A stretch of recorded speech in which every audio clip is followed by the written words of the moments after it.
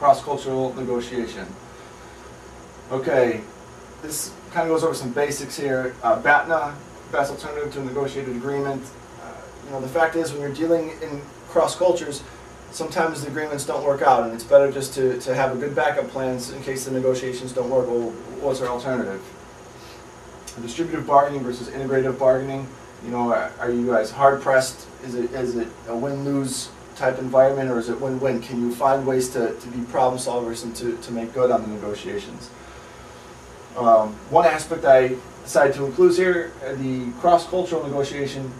The relationships matter, okay? So when you're negotiating in an environment where it's in the United States, sometimes, a lot of times actually, the best price wins, no matter what. And in other environments, a lot of times for a particular topic of discussion, for a particular product or negotiation that you have, maybe the other company may not be able to come down any more on the price. So in an American environment, they wouldn't get the contract. Well, in a foreign environment, you have to be mindful of that, because they may place more emphasis on the relationship than that, and this particular item they can't come down on, but maybe you can make the money up on future negotiations. So you have to really be mindful that in a lot of other countries, they're not in it for the short haul, they're in it for the long haul. And you have to make sure that you act with that interest. Or I guess it depends on how long you're planning to be in the country. If you're there for one deal, then. But if you're there if you want to continue to succeed in a foreign market, you have to be mindful of that. Use of interpreters or translators. You could hire someone, a professional interpreter, to sit at you with the discussions and the negotiations to make sure that both parties understand what's being discussed and what's being said. That's a great tool to use. Sometimes it's in terms of negotiations, I would say it's very affordable, considering the repercussions it could be if it goes wrong. If you just try to do it yourself and negotiate in the home language, you could be doing yourself a disfavor. So, emotional intelligence, how able you are to pull your emotions out of the negotiation and see it for what it really is, and don't get caught up in all the details and how it affects you. Business intelligence, this has a lot to do with global negotiation. What local environment factors have implications on your negotiated outcome? What I mean by that is that when you're dealing in a foreign environment, are there other things that can change how the outcome of the negotiation is? For example, is there an envelope that you're supposed to pay?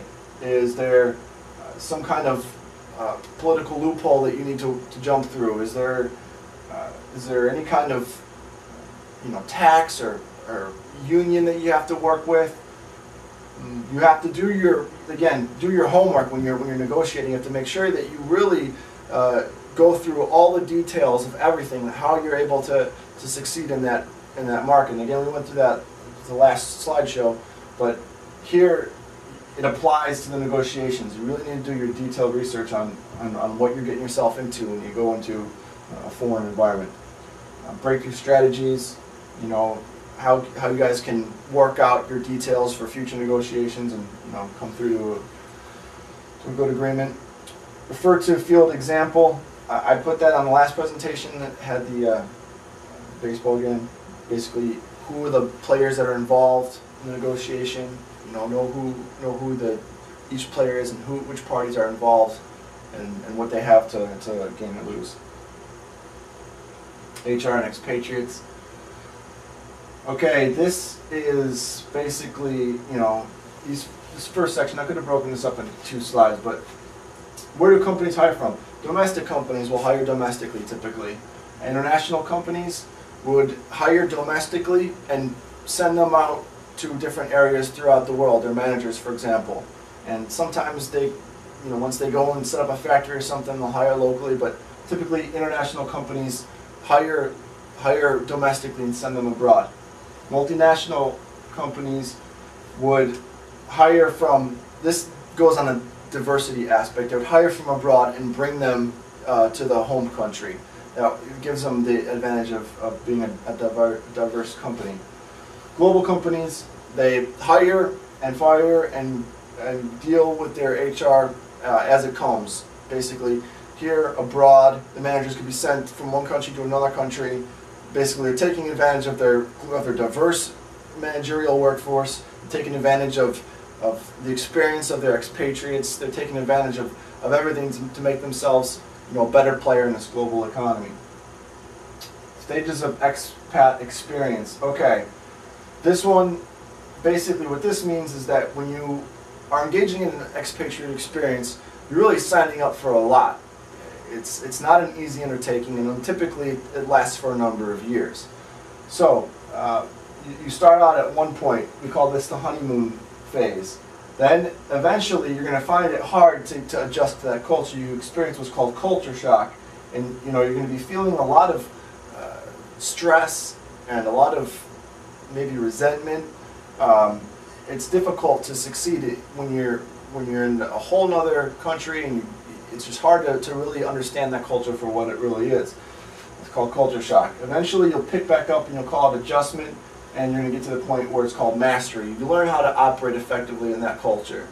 It becomes second nature. You know how to speak the language, you know how to act appropriately, you know how to involve yourself in the right ways in the different discussions, and you learn that culture.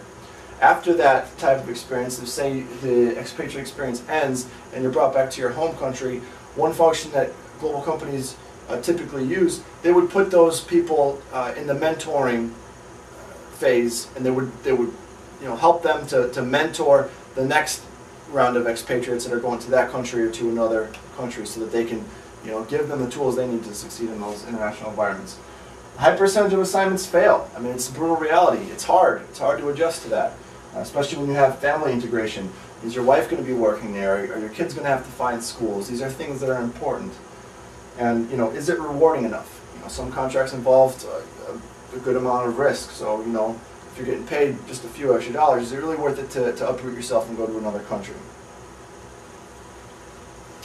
The bottom line here: turn off your culture cruise control. You can't operate in another country by just kicking your feet up and doing the normal do. It doesn't work that way. It takes a lot of focus, it takes a lot of attentiveness, and it takes a lot of being able to adapt to circumstances that normally you don't have to deal with in your home country. So you have to be able to turn off your cruise control, and you have to be able to constantly focus on what you're trying to do. So cultural intelligence. Basically, what this graph here is saying is that you're going to find yourself in positions where it's uncomfortable, something's not right. Okay, so what does that mean? That means you're starting to learn about where your discrepancies are in the culture. Then you're starting to be mindful of those discrepancies. You learn behavioral skills, and you acquire the knowledge, and you become more mindful, and it's basically showing that it's an ongoing process. You're never going to have it down 100%, but you're going to be able to get it down pretty good. But you have to be mindful of these things. So this goes in stages: reactivity to external stimuli, recognition of other cultural norms and motivation to learn more about them, accommodation of other cultural norms and rules in one's own mind, assimilation of diverse cultural norms into alternative behaviors, proactivity in cultural behavior based on recognition of changing cues that others do not perceive.